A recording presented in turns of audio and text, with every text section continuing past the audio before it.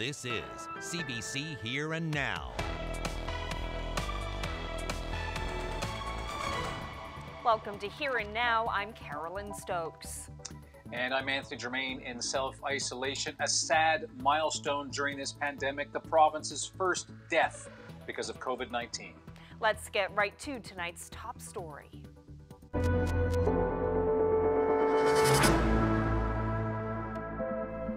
COVID-19 has claimed its first life in this province. The man died late yesterday. Here Now's Peter Cowan is live from the newsroom. So, Peter, what can you tell us about the person who died? Because of privacy reasons, officials are being very careful about just how much information they release. For example, they're not saying what community this man was from, only saying that he was in the Eastern Health Region. But there are a few details that we can tell you about. So, for example, we do know that he is 78 years old and did have an underlying medical condition. We're told his condition deteriorated fairly rapidly. He was in hospital for less than 2 days before his death. And his case is linked to the cluster of cases that we've seen from Call's funeral home. Here's what the Premier had to say this afternoon. As we see the first death of a resident of our province due to complications of COVID-19 virus, we now have a family in our province who is grieving and impacted at the greatest extent due to this virus. As I said yesterday, this is not where we want to be today.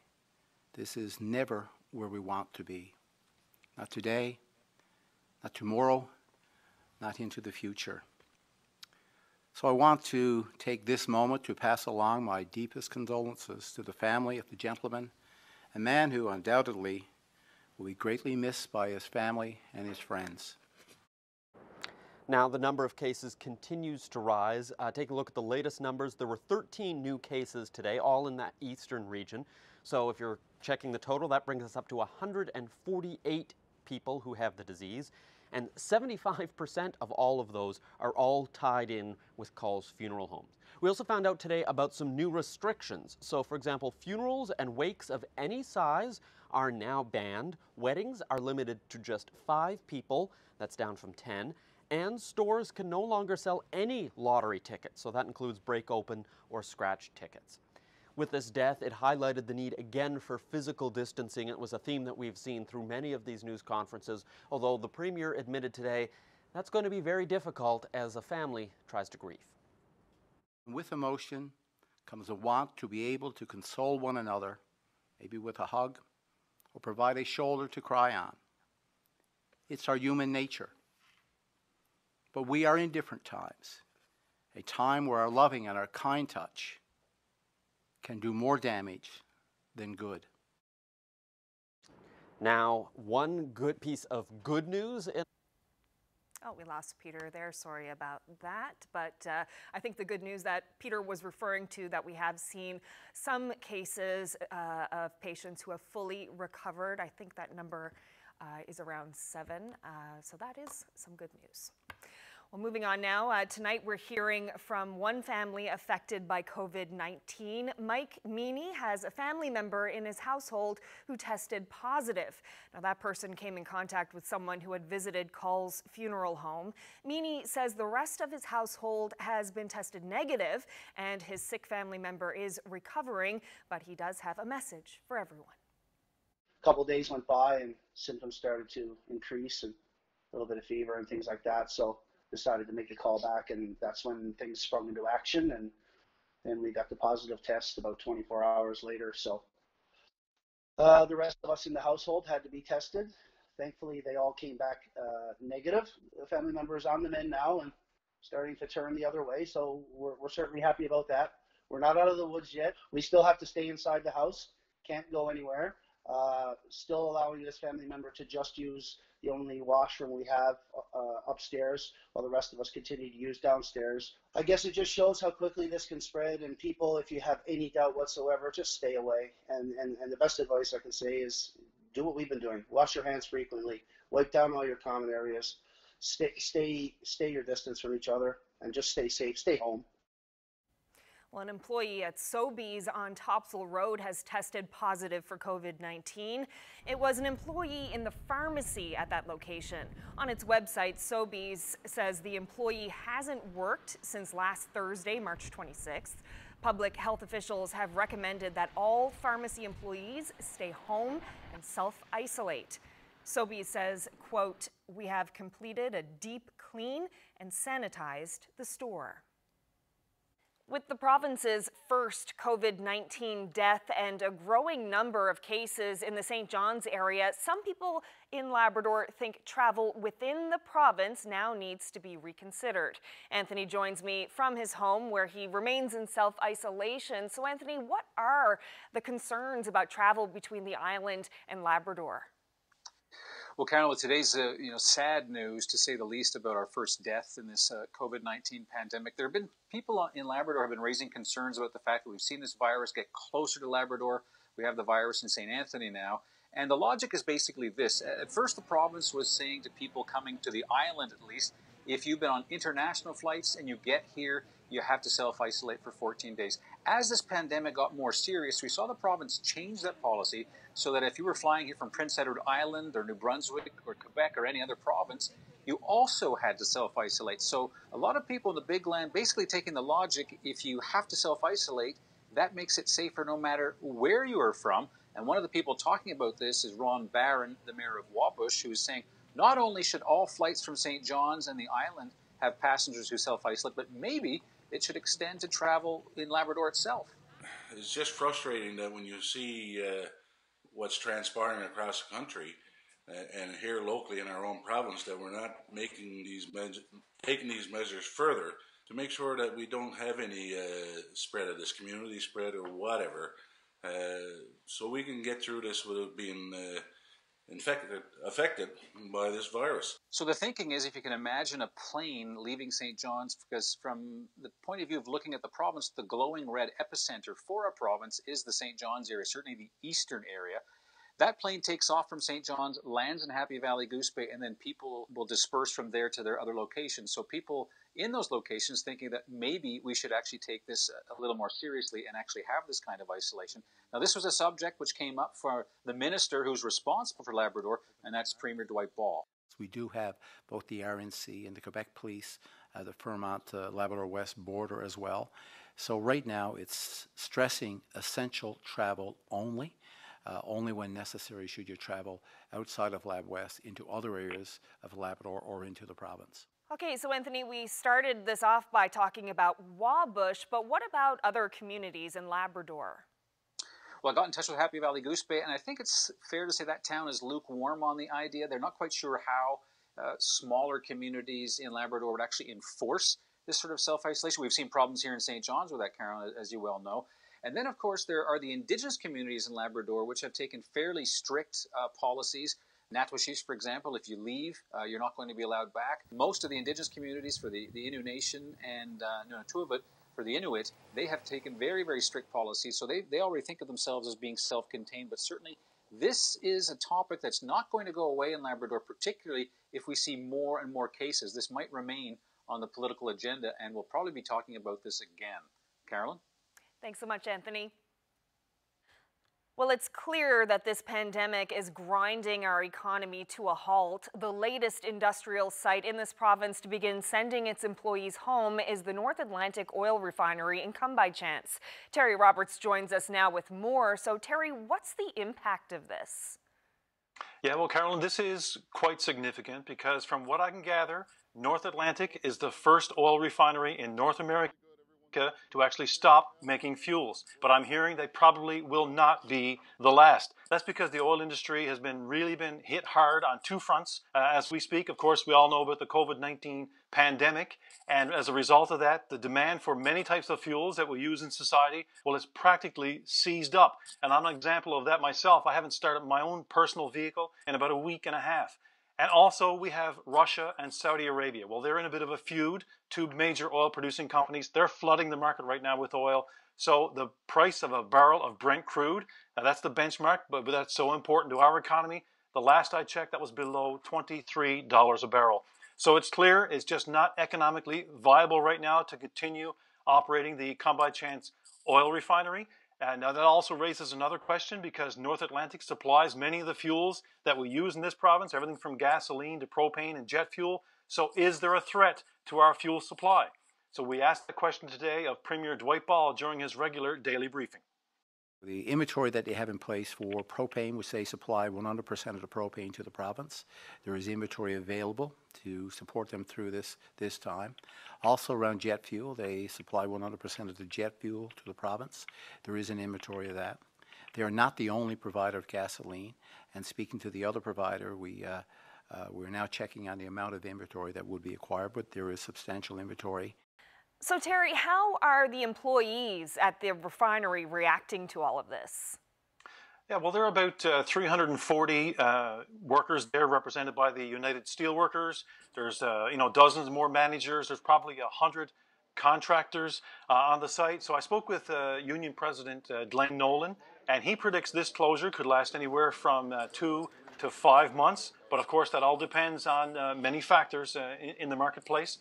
And also, he says workers were okay with this decision because there was already a lot of concern among the rank and file about the possible spread of the COVID-19 virus. So workers were okay to go home right now. And also, in the meantime, trucks will continue coming and going to the oil refinery and Come By Chance, loading up on different types of fuels, because I'm told there's already quite a substantial inventory of fuels on hand in the massive tanks that are on site. Carolyn? Okay, thanks for this update, Terry. Well, a grocery store owner on the Northern Peninsula has closed shop for now over COVID-19 concerns. Chris Breen says he was alerted Saturday that a customer awaiting test results for COVID-19 shopped in his store. He says the shopper's parent told him about it. Breen alerted customers on social media and closed his store. He's also staying away from home and is sleeping at his business. And mail and parcel delivery is set to resume today in St. John's. The Kenmount Road facility was closed last week after 5 Canada Post employees tested positive for COVID-19. The facility has reopened, but Canada Post is operating with reduced staff. And some good news in Conception Bay North this weekend. A lottery surprise for 54 residents of Bay de Verde. They all split a $1 million Atlantic lottery win. They all signed up to buy a Lotto Max ticket, so the prize will be split between them all. Each person will get about $18,500. Not too shabby. Stay with us. We'll be right back with the weather.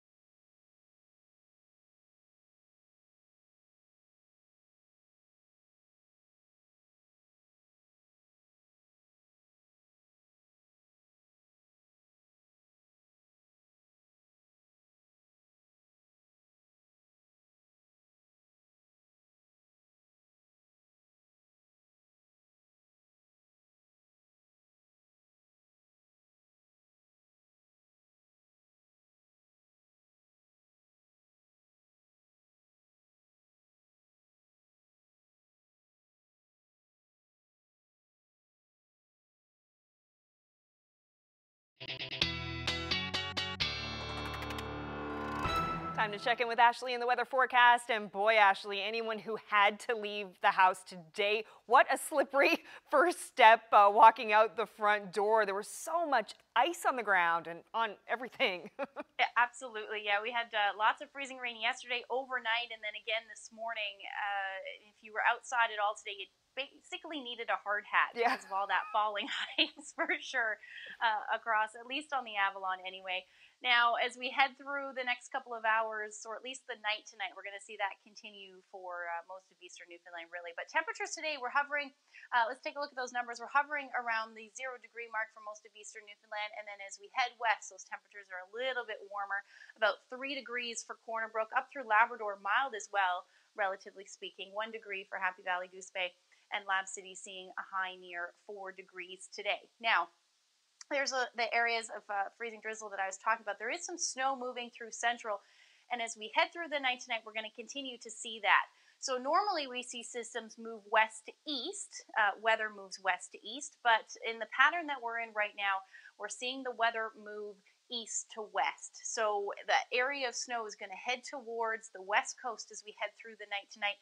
Overall, things should change over to some either freezing drizzle or drizzle, with those temperatures hovering near and or around zero for most of eastern Newfoundland and central. This is the early morning hours. You can see we're going to eventually see that spread towards southeastern Labrador as well into the early morning hours. But again, with those temperatures hovering around the 0 or 1 degree mark, some snow, could see about 2 to as much as 5 centimeters of snow, and then transition through to either some freezing drizzle or drizzle by the time the early morning rolls around. Now into tomorrow, temperatures climbing well above 0 for the majority of us, so we should see things change over to rain tomorrow across the island.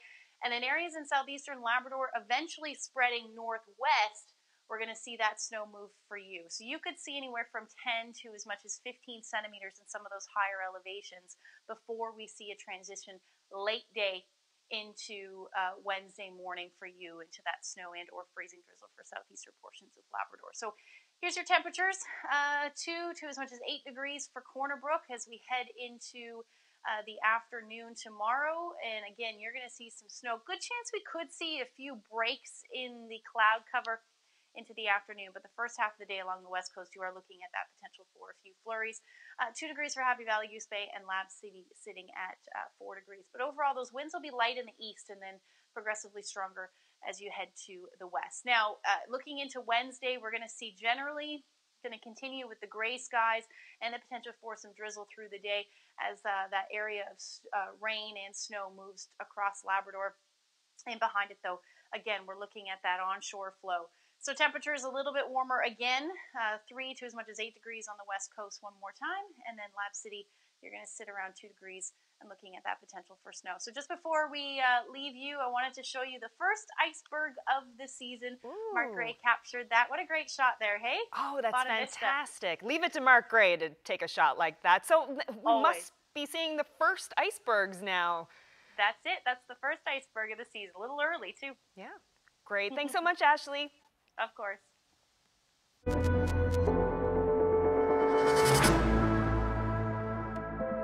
Well, this time of self-isolation can be especially difficult for people who are already living in a stressful and dangerous domestic situation. So what supports are in place for people living with abusive partners? Joining me now is Laura Winters with the St. John Status of Women Council. So what kind of stories are you hearing from people who are calling your center in need of help? We're hearing from women who are reaching out, who are certainly living in circumstances of domestic violence. Some of them are calling, some of them are using other means to connect with us, which really shows the creativity, intelligence, and resourcefulness of women who do survive domestic violence. We're hearing that the pressure's up, and I think that reflects what's going on across the country and around the world in terms of domestic violence in times of pandemic. So we know when there's economic stress, when there's societal stress, that the rates of domestic violence increase. What kind of services does the center offer for people who are looking for help? So usually we offer groups as well as individual counseling. Right now, those groups are on hold, of course, because we can't do those in person, but we're doing a great deal of individual support, and that's available Monday to Friday from 8:30 to 4:30. You just call 753-0220, or you can email reception@sjwomencenter.ca. Our Right Here, Right Now walking counseling program is now a call-in counseling program. That's available for all women in the community. If you're working at Tim's, if you're a mom who's staying home with your kids right now, if you're the chief medical officer, you can call us. It's for all women to talk about whatever they'd like. So I think sometimes counseling sounds intimidating, but really what this is a supportive, non-judgmental ear. And that's available Tuesday from 12 to 7 and Wednesday from 12 till 5 at that same number, 753-0220. So we really want women to know that we're here to provide that individual support, and that support is available to you. It's challenging because women can't walk through the doors, which is how we like to connect. So a lot of our connections are happening on the phone right now, through email. As I said, women who survive domestic violence are extremely resourceful, and they're being resourceful in how they can contact us. We, of course, are, as always, linking them with other supportive services like shelters, like the Iris Kirby House. So there is a network of support out there, which is what we want women to know. And it may be more challenging to reach out right now, but we're here. So we want women to know that. Great. Laura Winters, thank you so much. It's good to remind people that there is help out there. Thank you. Let's take you back now to today's medical briefing. The province has seen its first death from COVID-19 and even more positive cases. Once again, Health Minister John Haggie had strong words for people who aren't following the distancing restrictions. Today is a sad milestone in the evolution of this pandemic in Newfoundland and Labrador. We really have to take it, though, as a wake-up call. COVID-19 is not the simple flu. COVID-19 is a deadly virus. People have recovered, yes, and we wish those who have the disease at the moment all our best for their recovery. I'm worried, though, that when I look around outside, while a lot of people have obviously taken our orders and instructions and recommendations to heart, that there are still people out there who really have not grasped the gravity of this situation. This is not a game. You need to stop looking for loopholes, ways to get round the recommendations and the orders that our Chief Medical Officer of Health has put in place. What you do today will have repercussions. They may not come for a few days, they may not come for a couple of weeks, and they may not affect you directly, but they could affect one of your children, or a sibling, or your parents. It is not a game. Looking around, it doesn't seem that common sense is very common in certain sectors. That needs to change. Premier has referenced shopping, for example. Shopping can now no longer be a family activity. Shopping has to be for things that are essential to keep your family and your household going week over week as this pandemic evolves. One person, one trip each week. Don't take your children with you unless there is really no alternative. And please don't let them lick the handles on the shopping cart. Create yourself a bubble of protection. Stay in it and don't burst anybody else's.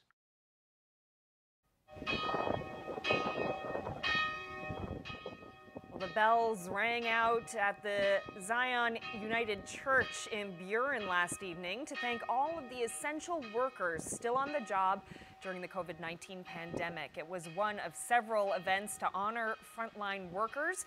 After the break, we'll show you the big, loud thank you at St. John's Harbor last evening.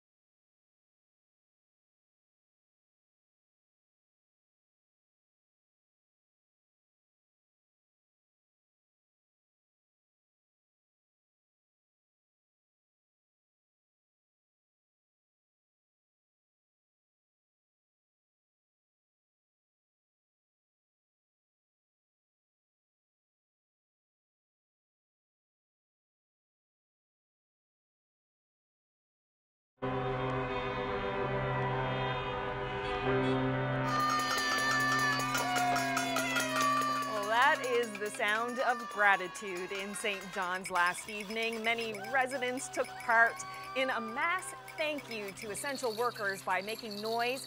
Starting at 7 p.m., ships in the harbor blasted their horns, and others joined in playing music and making lots of noise, all to say thank you to frontline workers. Lovely gesture. I hope the frontline workers got to hear some of it. That's it for us this evening. Thank you so much for sharing some of your time with us tonight. Up next, it's the news from CBC Nova Scotia.